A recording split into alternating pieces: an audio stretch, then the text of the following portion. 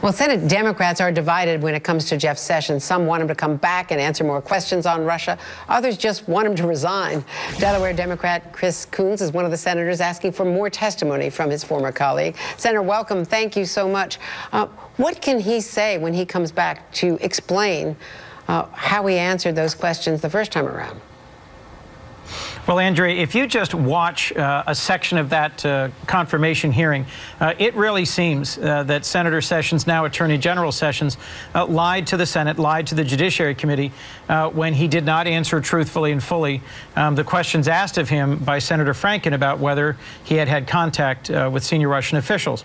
But Senator Sessions, now Attorney General Sessions, has tried to explain that in context.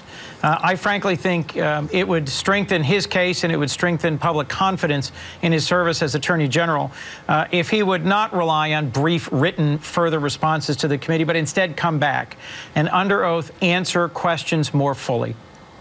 Has he given the committee any indication of whether he will do that?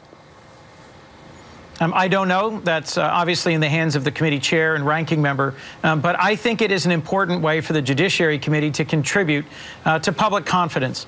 Look, this is the most important national security and democratic policy issue we have, is whether or not the investigation into the Russian assault on our last election will be conducted fairly and thoroughly.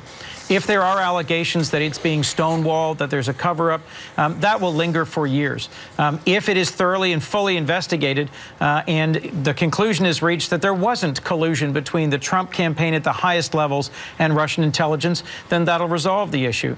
But if we don't have a fair and thorough and open investigation of this, I think we are failing to defend our democracy. And the best way to give people the confidence that Attorney General Sessions is in fact going to recuse himself effectively and was not misleading the committee intentionally is to have him answer questions, and not just one or two questions in writing, but to thoroughly answer questions from the Judiciary Committee.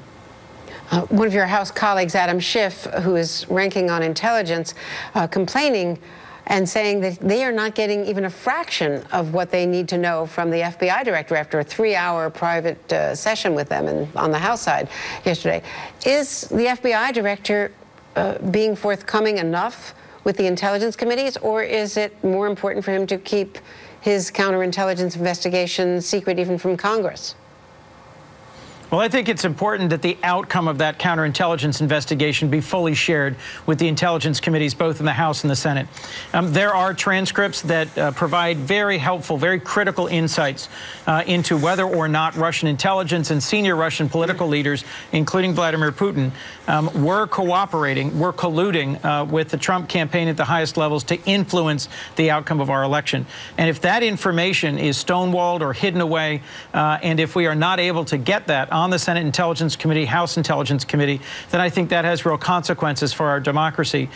So I would urge the FBI director to make sure that the counterintelligence investigation is completed, is taken to its furthest conclusion, and then all the products of that investigation are appropriately shared with the intelligence committees. And let me just clear up very briefly.